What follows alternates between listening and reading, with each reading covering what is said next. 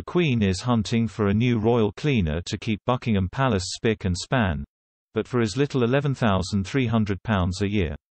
The job description says that, although experience isn't mandatory, applicants will be expected to have a keen eye for detail and deliver the exceptional.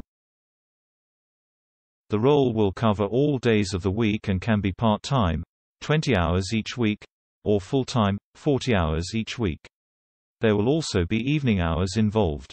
Successful applicants will be paid £10.86 an hour, meaning that you would earn £11,300 a year in the part-time role and £22,600 full-time, reports the Mirror.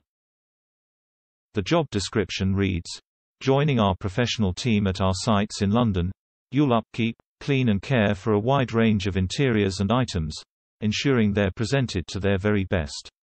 Learning from your colleagues, you'll gain the specialist professional skills needed, always aiming for the highest standards.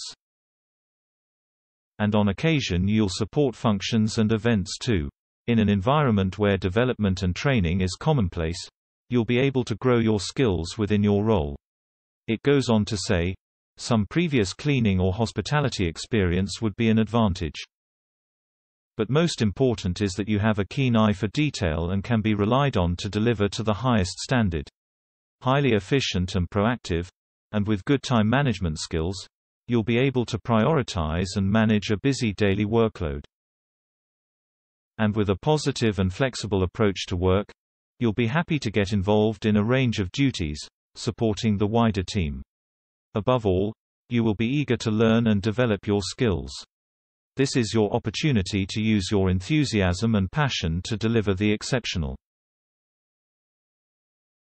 The closing date is next Wednesday, so any budding cleaners who want to work at Buckingham Palace should act fast.